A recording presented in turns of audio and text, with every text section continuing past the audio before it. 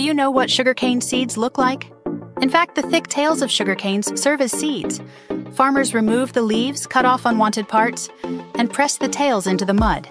They typically cover them with a plastic film to maintain humidity and temperature for optimal germination.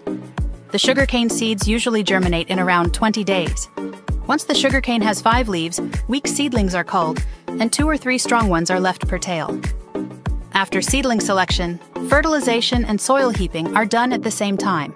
This enables the sugarcane to develop a robust root system, absorb more nutrients and water, and become sweeter. When the sugarcane reaches the 4-joint pulp stage, farmers pluck the bottom green leaves.